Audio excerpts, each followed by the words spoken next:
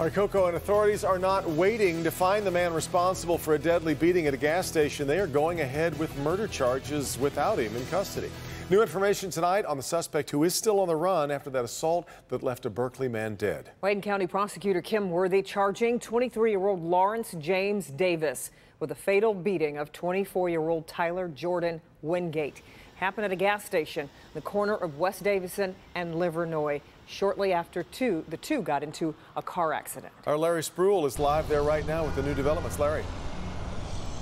Good evening, Devin and Kimberly. What happened here at this gas station is still on the minds of many people in this neighborhood. Take a look. You can see the poster board right there, flowers, and a white ribbon in honor of Tyler. Now, he was attacked here at this gas station and he died. But the good news tonight is that his killer is now charged with murder.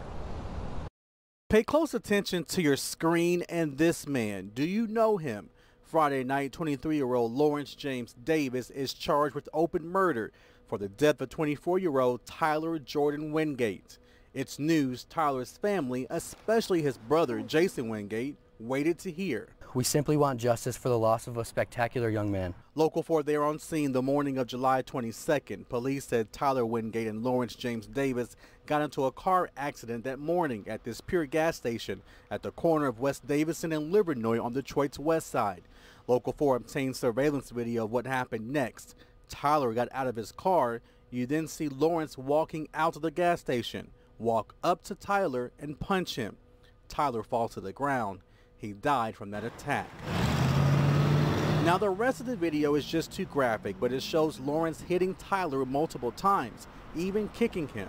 Lawrence and 2 other men ran away. Earlier this week, Tyler's family talked to Local 4 about Tyler and what happened. We don't understand that. Now days later, prosecutor Kim Worthy charged Lawrence with open murder because he's still on the run. I hope that by seeing your impact on our family, you will take it upon yourself to turn yourself in.